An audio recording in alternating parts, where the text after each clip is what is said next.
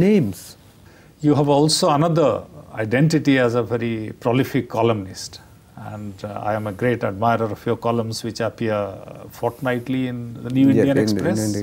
Many people in Orissa must be familiar with your columns. I am a great admirer of them. Thank you. And I know that when you express your opinions there, that are less than popular on many occasions. Yeah.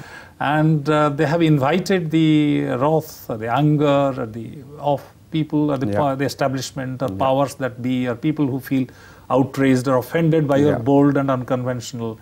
So what sustains you? Because it's not a nice experience to be assaulted or to be attacked or to be abused, to receive threatening calls. So what is it? Because this is not what generally writers do. They choose, most of us, for instance, the people I know or I myself would like to describe ourselves as fence sitters. We would like to sit on fences. But you take positions which involve you in considerable risk at times.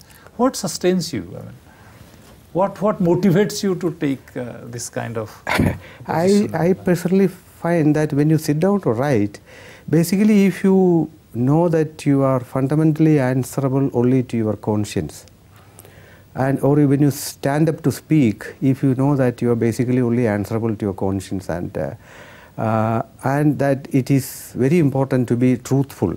To the extent a person can be truthful. Sometimes we may bluff to make something more interesting or something like that. But fundamentals cannot be breached. So to that extent, if you are committed to the values what we called as civilizational values, like liberty, like liberal values and justice and a humanist viewpoint, which are all today bad words. You can't. The moment you say liberal, somebody will call you a neoliberal.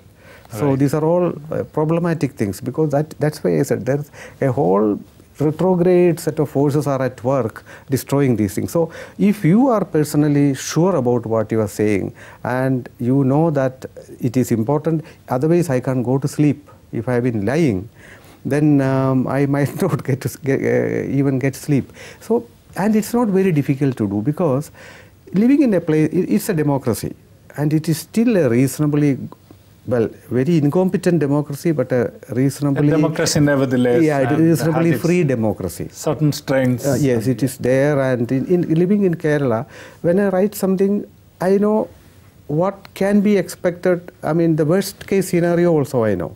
Yes. 10 million or 1 crore Malayalis live outside. 1 crore Malayalis live outside. So how do they respond to their literature? That's that's an interesting question, because when you ask me about the new readership, for the last so many years before the arrival of the internet and of the satellite television, for something like half a century, these immigrant Malayalis were cut off from the Malayali literature, from news, from the mainstream life in Kerala. Now, most of them read our daily newspapers on the net. At least 12 hours before we read. Because we get it only at 6:30 a.m. Yes, the morning the paper goes into the net the previous night at 12 a.m. So they are up to date. And now in the Gulf, bookshops are opening, and there are bookshops in UK where you can buy Malayalam books. So in the Gulf? In the Gulf, there are several. There are several. Has it benefited? I mean, it has benefited. They are benefited Malayali literature, Malayalam literature. This is the new readership that is coming into play. They are more active. Maybe nostalgia makes them more interested in what's going on. And in the net, there are, I think, a few thousand writers in Malayalam, a few thousand. There are at least 50 net magazines in Malayalam, filled with writings by people whom you have never heard of. Some of the blogs are absolutely out of this world, and they have come out as books and they are bestsellers. Right. So that sort of a thing has happened, which I think is quite, so it is the new cyber civilization coming into being. So in a way, globalization has served to or contributed to the process of popularizing.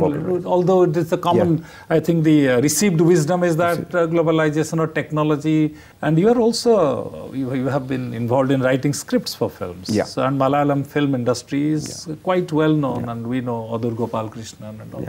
Has the film industry in any way activated or contributed to the process of enriching Malayalam literature, or the involvement of writers in the film industry? Has it been beneficial?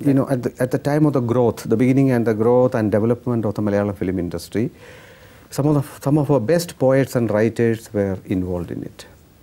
People like, at the level of lyrics, Vailar Ramavarma and P. Bhaskaran and O.N.V. Kurupu. O.N.V. Kurupu recently he visited Odisha a few years ago. And he continues to write lyrics for movies. Actually, what all the three of them did was, they brought the poetic sensibility into the lyrics that they wrote for the movies. So that made a tremendous difference in the sense that an average moviegoer is not a poetry reader. But it educated his sensibility. It educated his sensibility in regard to the language and the poetry, because they did not, for the movies, they did not write something that was second rate. Yes. The early Malayalam movies were, I will say, almost 100% of them were based on novels and stories which were at that time available in Kerala. Then later on they started inventing their own thing. But the Malayalam movie also is a very vibrant place where a lot of, if not literary things, culturally it is still it's creative. It's very vibrant. Anything that you would like to tell your fellow writers in Orissa? Anything that you would like to, now that you have met so many and you have interacted with so many, and we feel so privileged to have you with us, and is there anything that you would like to tell them before you leave Orissa? I don't think I should take that sort of a liberty, but I think it is not only they, including me, I think we all should try to keep India as good a place as was imagined by people like Mahatma Gandhi or Abdul Kalam Azad or Nehru or Ambedkar. So they were visionaries. They knew what they were doing, the kind of diversity that they were trying to bring together, and that's why they talked about a secular India and a democratic India. But these things are now slowly it's under attack, basically. Getting frayed at the edges. Afraid at the edges, and people are almost bombing it, I would say. So I think whenever we speak, write or do anything, I think this awareness, it is time that we all kept this awareness at the back of our mind. Otherwise, there's no point in enjoying India and the democracy, I thought. Aji ଆମ ସହିତ ଥିଲେ ଭାରତର ବିଶିଷ୍ଟ ଗାଳ୍ପିକ ସ୍ତମ୍ଭକାର ଓ ଔପନ୍ୟାସିକ ଶ୍ରୀ ପଲ୍ ଜାକାରିଆ। ସେ ଆମ ସହିତ ଆଲୋଚନା କଲେ ଏବଂ ଆମେ ତାଙ୍କର ସହିତ ଏ ଆଲୋଚନାରୁ ବହୁତ କିଛି ଶିଖିଲୁ ଏବଂ ତାଙ୍କର ଆଶାବାଦ ଆମକୁ ଆମ ସାହିତ୍ୟକୁ ବା ଆମର ସାହିତ୍ୟ ଜଗତକୁ ଏକ ନୂତନ ପ୍ରେରଣା ପ୍ରଦାନ କରିବ ବୋଲି ଆଶା କରେ ଏବଂ ଆପଣ ସମସ୍ତେ ଏହାକୁ ଉପଭୋଗ କରିଥିବେ ବୋଲି ଆଶା କରେ। ଧନ୍ୟବାଦ।